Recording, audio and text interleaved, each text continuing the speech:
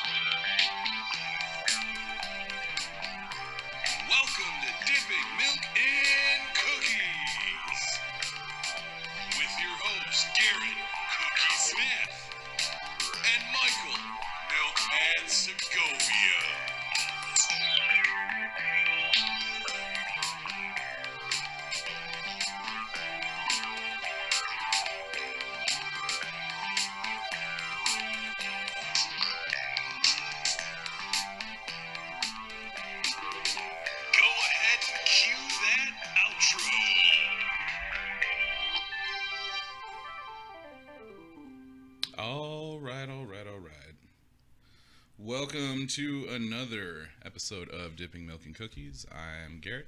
Across from me is Mike. How you doing there, friend?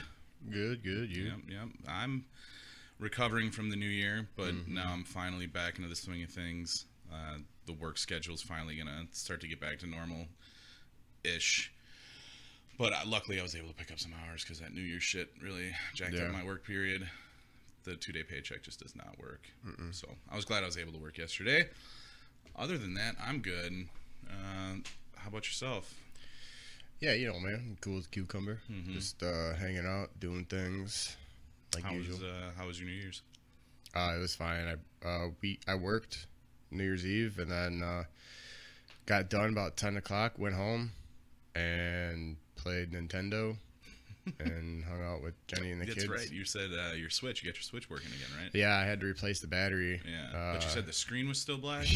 But you can play it through the TV. Yeah, I can still play it when it's docked, which is fine. So in the future, I'll probably just get a Switch Lite so I can still take my games on the go or some shit. But yeah, I felt kind of. I love that kind of stuff, like the little tech stuff, like trying to fix shit, gadgets, all that stuff. Love it.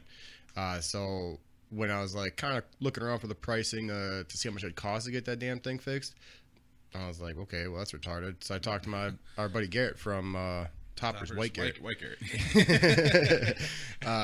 He was talking to me about it too. He's just like, yeah, man, you could actually just get the shit and do it yourself. And so Jenny's parents got me an Amazon gift card for Christmas. Nice. And I just went on Amazon. I ordered the battery and I ordered the toolkit and I just did it myself. Nice. And I definitely can, like, I was so proud of myself because I love that shit. So like, tech iron, man. Yeah. So it's I like like, to build an arc reactor from a Nintendo Switch. Oh my god, it's working! It's working! I fixed it. Yeah, it definitely was like that. Powering it on and instantly just like, yes, fuck yeah, I'm the smartest man alive. Still no screen, but that's okay. It's progress, like I said last week. Yep. It's progress. So if I really want, I can fix that too. It's a little bit more labor intensive, but I think I could do it. Yeah. And if it breaks, it fucking breaks. Whatever. Yeah, it's not the end of the world. Not the end of the world. No. So you essentially just kept it low key. Yeah. I actually, Jenny came around the corner because I'm in the living room, and so she came from the hallway from the bedroom. She's like, "It's after midnight." I was like, "Happy New Year." She's like, "Happy New Year," and then she walked back and went to bed. So I was like, "That's tight." All right, not what I expected because I thought we were gonna have some beers and I had gotten her wine and everything. But like when I got home, it was just like, let's just fucking sit around and not do anything. Right. Yeah, I know. I was right there. Myself. Emily had to work till 7. Now I was expecting to work on New Year's Eve, but then I didn't have to work. So then like I'm at home all day, just being a fucking bum, which was nice. I needed it, but at the same time, it just totally dropped my motivation level to do anything. So like I drove her to work, so I had to go pick her up. You know, I put on, some clothes, because it's New Year's, and I walk in and I have 3 Makers Old Fashions, but there's more to that story. I had 3 Old Fashions waiting for Marcus. Marcus was in town. Our good buddy Marcus Marciniak, fucking great guy. He hits me up the night before New Year's, just like, "Hey man, you got any plans tomorrow?" And I'm like, "What the fuck? You're in town? Like, you didn't tell me before. You could have given me some heads up, man." But yeah, he's like, "Well, my brother's having a party at his new house," and I was just like, "That's straight. That'd be, if I'm gonna do anything on New Year's, that's what I'm gonna do right there." But then I was just like, "Where's his new house again?" And he's like, "Muskego," and I'm like, "Fuck, Muskego, really? Ugh." That's all right. Emily, she's gonna have to work. I know she's not gonna want to stay out and party all night, so that's fine. Whatever. We'll go out. We'll say hi. We'll have a couple beers. We'll come home, and we'll do it at home. So like, she gets off work. I'm already 1 deep. She orders a drink. I order the second one, and I message Marcus just like, "So what's the address?" Motherfucker doesn't get back to me for like an hour, and I'm like, "All right." At this point, I'm ready to go home. Like, I came out. I'm here to pick you up. I waited. Now it's just like, I'm good. Let's just go home. I got booze at home. I'll drink at home. That's fine. Whatever. But she was, "I really want to go. I really want to go. I'm gonna do something." And it's just like, okay, all right. And then literally she says that. I get the message from Marcus with the address, and I'm like, "All right, well, here, let's go." But we have another one before we leave, so that's why I had the 3. I hadn't really eaten that much. That's my biggest fuck up. Hadn't really eaten much. Had the 3, and then we went to Muskego. But we went and bought beer. I bought a 6-pack of Foggy, and she got some boy clothes, of course. We get out there.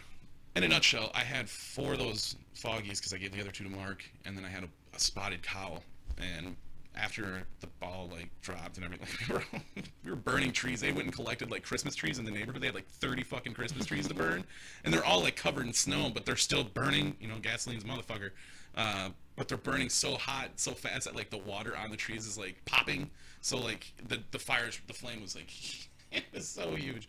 It was so huge. I'll put up some pictures. I know I have some pictures of it on my phone. I'll put it on a Facebook page.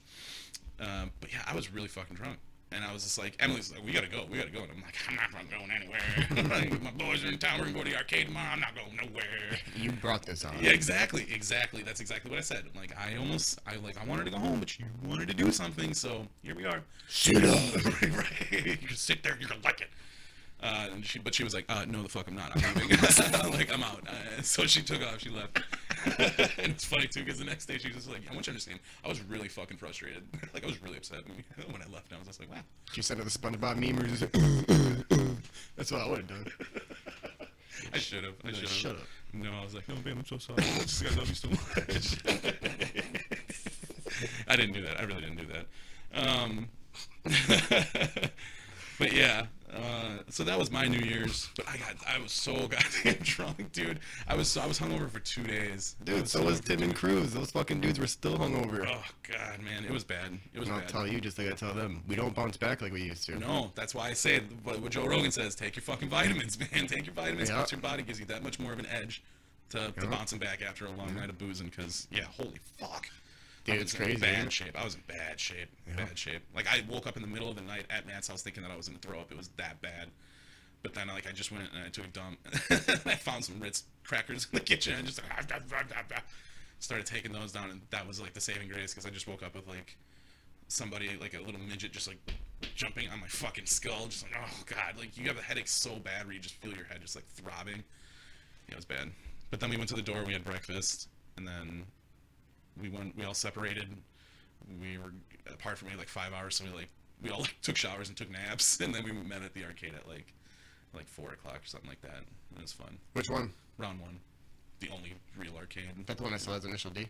Yeah, but there's a new game. It's called Maximum Tune.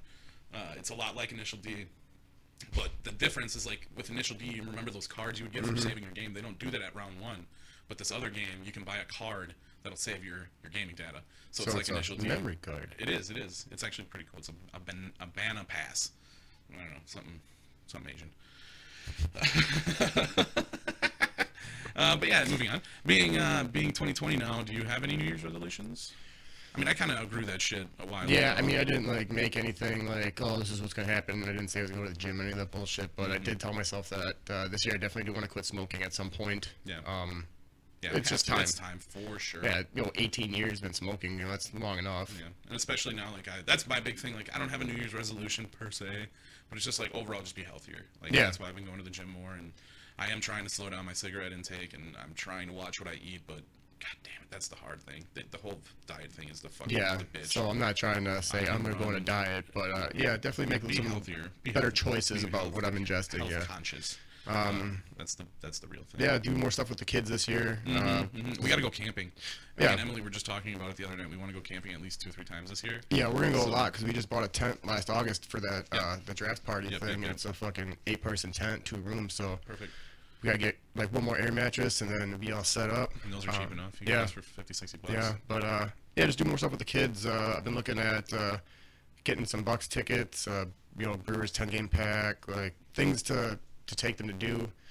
We have our zoo pass, so we usually do go to the zoo pretty often. Yeah, just be more active overall. Myself, with my dogs, my kids. How's that little fucking shithead? The dog, everybody. Yeah. The dog is, it's a puppy, so like the frustration and stuff is there, obviously, just like with kids. They can't talk, so it's like I don't know sometimes what's wrong, but yeah, still working on the potty training thing or getting the dog to go outside. Yeah. Choose on all Jaylene's toys and Lincoln's toys, obviously. But otherwise, like, the dog is a good dog. She, being a puppy, she likes to play with the cats. The cats fucking hate her. Starler doesn't like her either. Just because she's so rambunctious and wants to play and everything. Just like a ball of energy. Yeah, Starler's just like, dude, like, I don't think you understand how this thing works here. Like, everybody in this house is chill, but you. I can literally tell that's what he's telling the dog. Chill out, Spaz. Yeah, everything else is good with the dog, and yeah. That's good. Well, let's move on to the real piece, the real topic of this podcast. Today. All right, see you next week. No. We have our second ever guest, good friend of mine. You know him from Reflection of Flesh. Cyanosis, Sludgehead. Did I get that right? Sludgehead. That's correct. Ashes of Remembrance. That one I didn't hear about that one, so that's why I got a question mark behind that.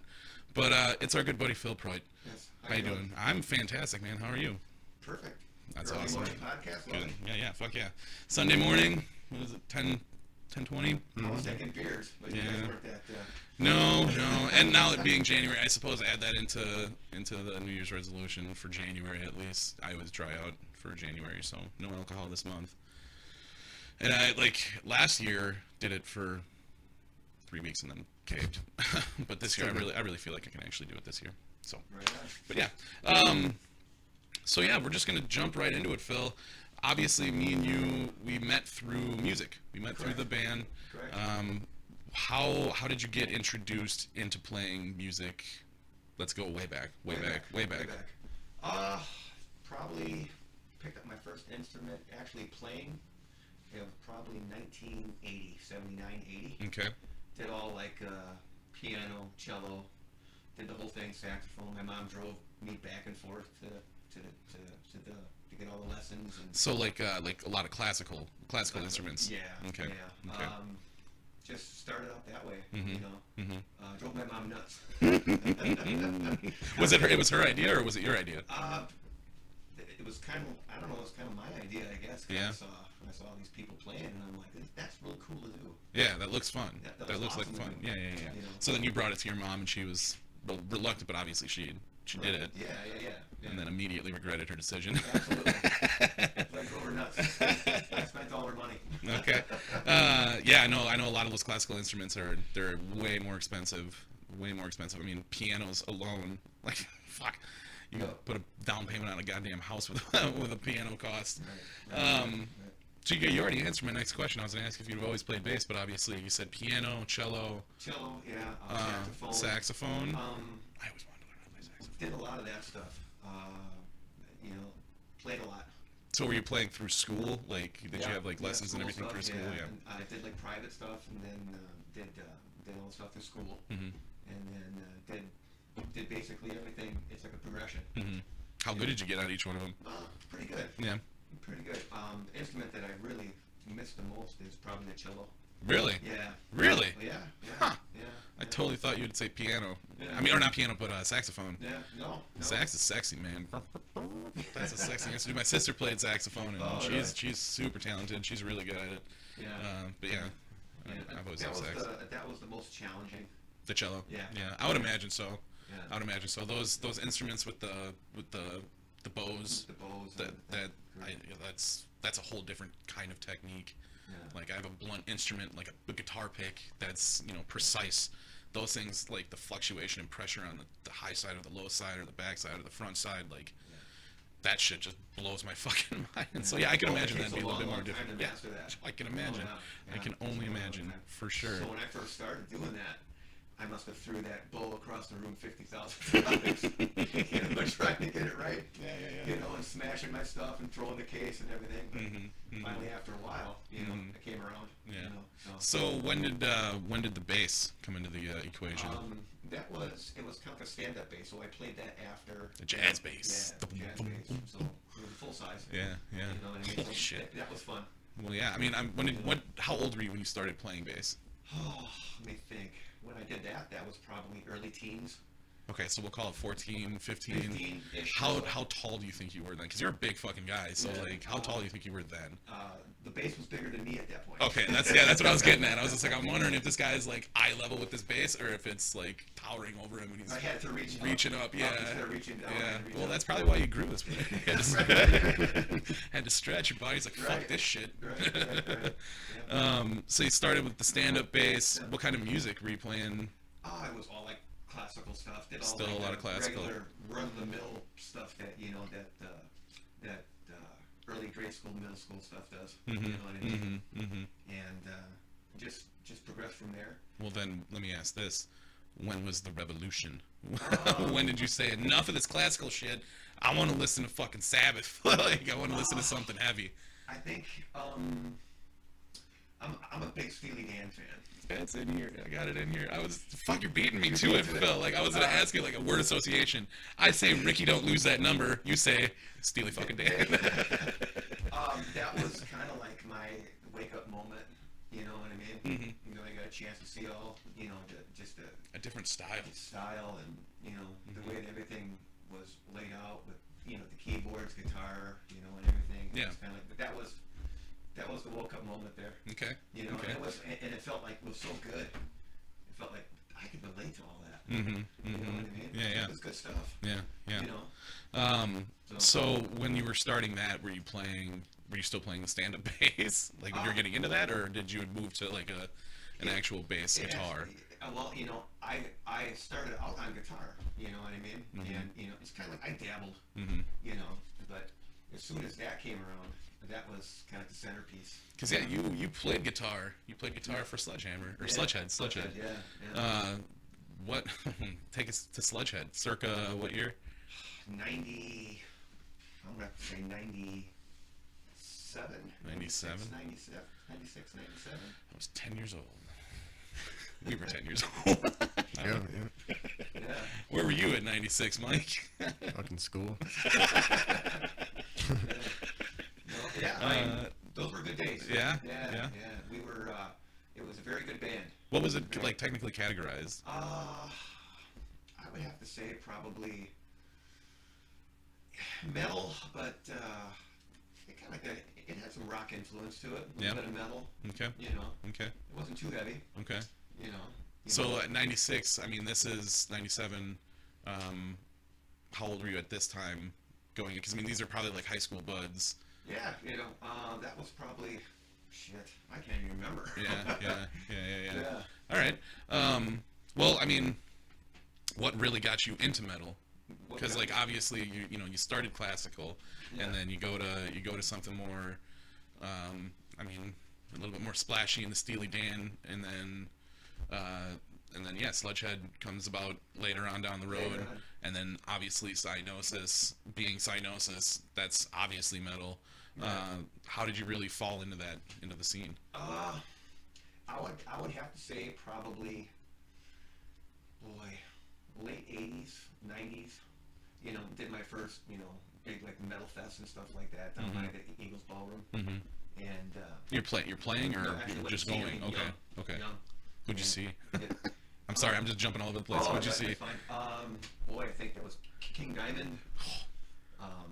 Just a lot of stuff like That's that. fucking awesome. Yeah, I can imagine. And then being like a teenager, that's fucking sick. And that's what I'm saying, man. I was born in the wrong era, dude. There's so many cool bands I wish I could have saw, like, in their prime. Because I'm sure, like, there's still a lot of them that are still around, but to see them in their fucking heyday, they're just troublemakers, like, holy shit.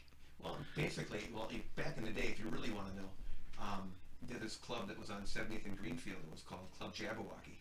And, they ripped that down years ago. But anyway, we used to try to sneak in there to go see all, like, the metal bands coming up. I think there was, like, Raven Bitch and Realm and all them, I've heard of Realm, yeah. Movie Star and all that shit. And we used to try to get in there. We'd get thrown out so much.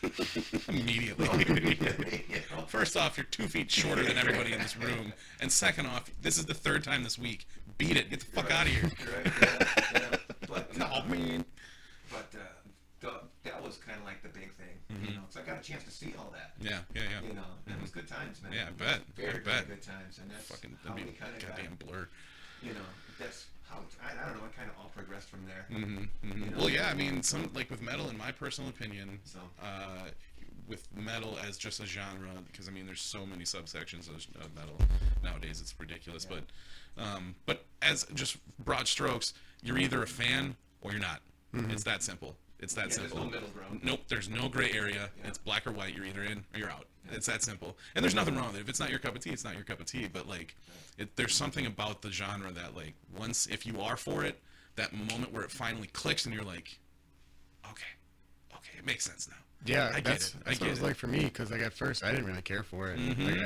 I listened to rock, but I didn't really get into metal. And then it was when you and I started hanging out again that when we got to be 21 and you showed me Lamb of God, and I mean I'd listened to Slipknot before too, but like I really didn't get into it, and then that's when I got into Lamb of God. I kind of started expanding, and like now, don't get me wrong, there's some metal that comes on, I'm just like, oh my god, it's so I hate this.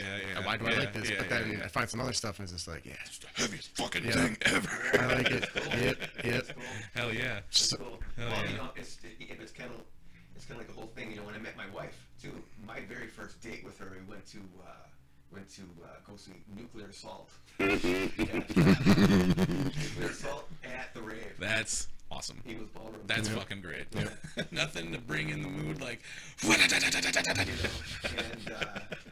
that was, I think that was 86, 87. Awesome. I was just being bored. Right. But, just being but popped out. It was very good. Yeah. And my wife is like, well, she's like, this is what you do? Like, yeah, worship Eagles. That's awesome. I'm in. And you know what's so fucking cool is you're still with this woman. God bless Tina. Your wife is so fucking great. That's phenomenal. That's great. Like, so this is what you do? It's the idea. That's the idea, yeah. That's great. Yeah. Thank you. So it was cool, other than chasing my wife around. Yeah. Well, that's fun. So we have another 15 minutes before Mike here has to head out to go to work. We're just gonna skip this part right here. I really want to get to, and I even threw it in here, the fucking llama story. That's epic shit. Please. All right, let me preface this story. I only caught a fleeting glimpse of it at practice one night, and it sounds engaging, to say the least. So let's set it up. Let's paint the picture here, Phil. No. All the dates and names have been changed. We can neither confirm nor deny any said allegation going from this point on. Well, I would assume this is in the Midwest somewhere. Somewhere. Okay. Yeah. What band were you rolling with when this happened? What band was I rolling with? This was like early Cyanosis days. Okay. Yeah. Okay. So this is like early 90s? Yeah. Okay. Early 90s. Okay. Yeah. So, first off, were you guys gigging? Were you gigging in the town where this alleged llama was? I think I was on break. Okay. And we were doing stuff and everything else. Uh-huh. You know, everybody kind of separates. Mm-hmm. Well, I had this whole clan of people that I don't see anymore. Yeah. I think half of them are dead now. Okay. But yeah, we did some pretty crazy stuff back then. Yeah. Okay, so now that just blindsides me because I totally thought that this happened like after a show or something. Oh, this is no. just Phil in the natural, like I'm on break right now. Okay, so you're on break, having a good break, evidently. It was a 3-day break. It was a 3-day break. You had a weekend, essentially. Okay. 3-day weekend. I mean, obviously, nobody in their right mind is gonna say, "Let's go." Anybody's mind. That's what I'm saying. Nobody there was sober. How, like, it was like a group of people, like you guys. Okay, Yeah, so yeah, you just had like probably, a party or something. 20, 30 people. Oh, okay. Yeah. Okay, so it wasn't So like, small army. Yeah, I was gonna say Small army. a small battalion. Yeah, that's funny. Yeah. Okay, so let me ask, whose fucking genius idea was it? I don't know. Please say you. I don't think it was me. I'm like, I guess it would be probably the instigator. If somebody says something and they kind of sit on it for a while, I'd be like, yeah, hey, let's go do that. Oh, you're the guy that's just like, oh, I got more fuel, so like if anybody wants to pipe up, like I can add something. Yeah, exactly. We can make this flame bigger. I'm just saying. If anybody's down, if anybody's got a match. No.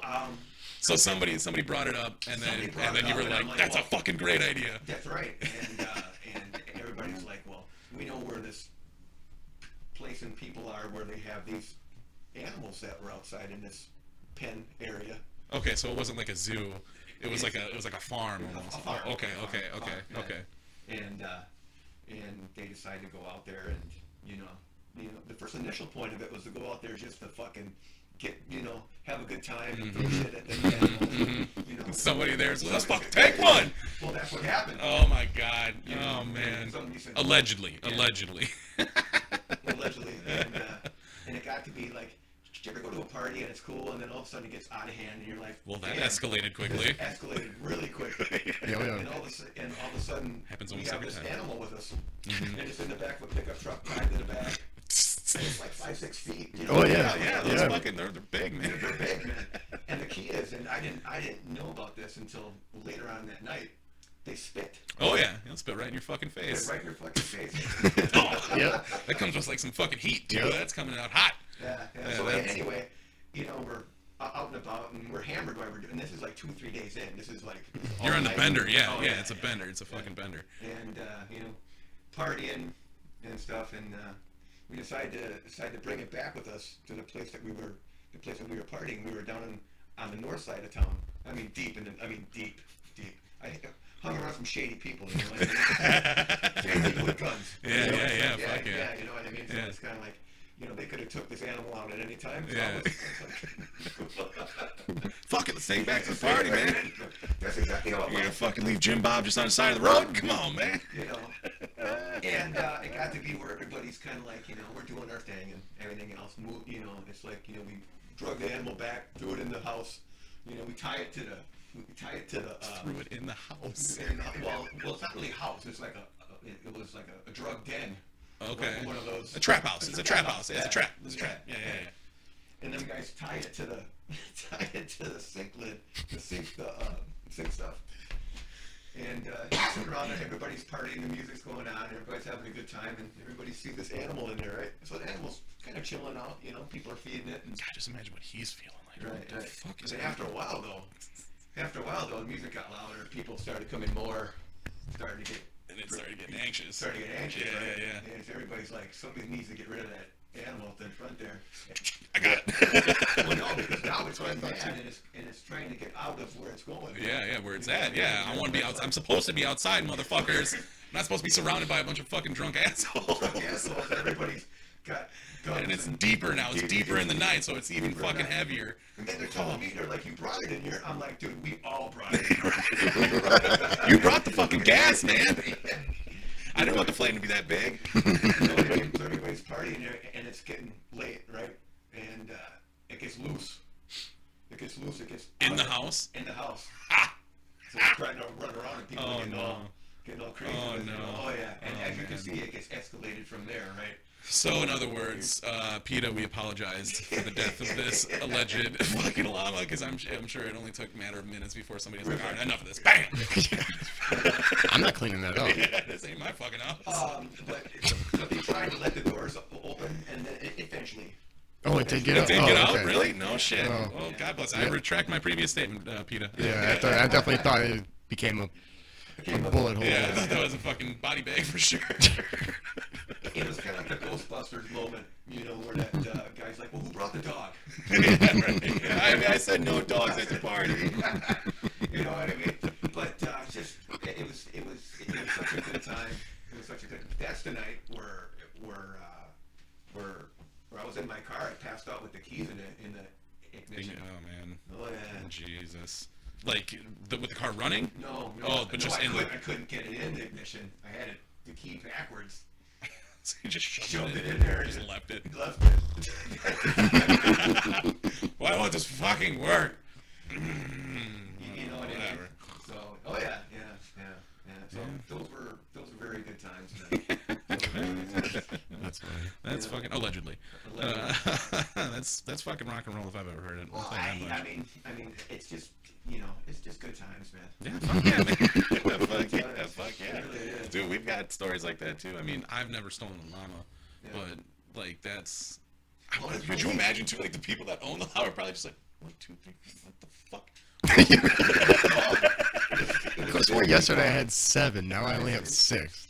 And it was weird too because the most outrageous thing, we got this thing tied to the back of the truck, and we're not out in the country, right? It's the middle of Milwaukee. Oh, so that's where we were. Allegedly. I'm gonna get an email in like a week, just like, hey, what the hell is that guy's name? That was my grandpa's my grandpa's llama. Yep. Oh man, that's so funny. Yeah. So it's like, trying to do that and everything else, but it was such a good time. Hell yeah. Very, very, very. Dude, very fuck yeah. It very makes good for time. fucking great stories later. Oh, Absolutely. yeah. It adds to the legend.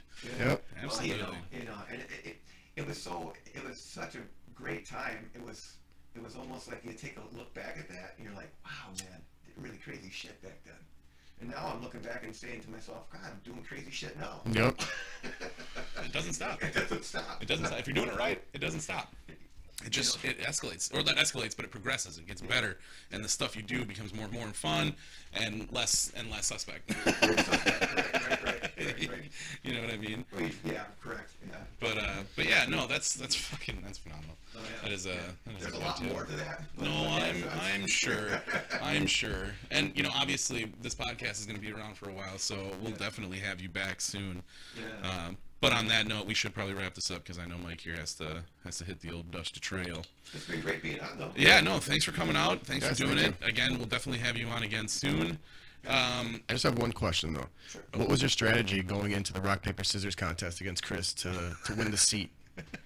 We were drinking. Oh, got him. Yeah. We were drinking, and Garrett's like, all right, who wants to be on the podcast?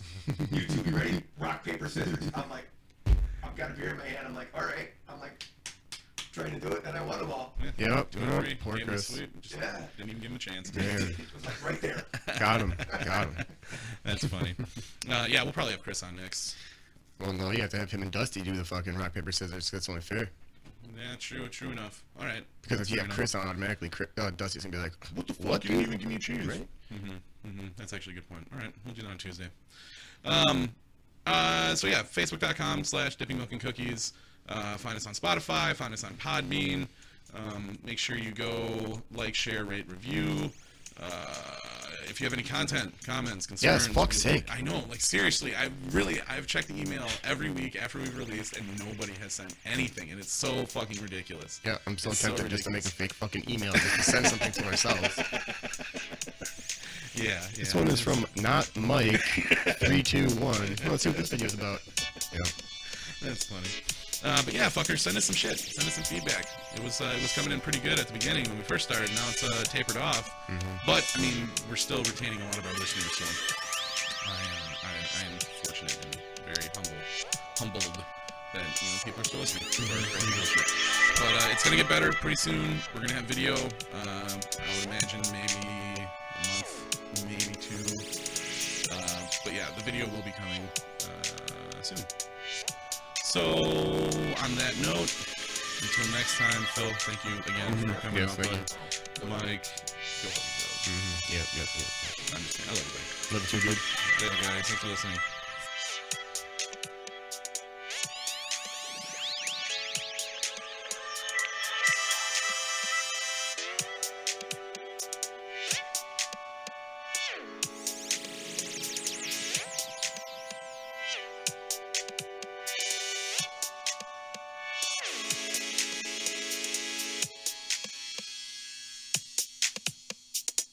Produced by the Dank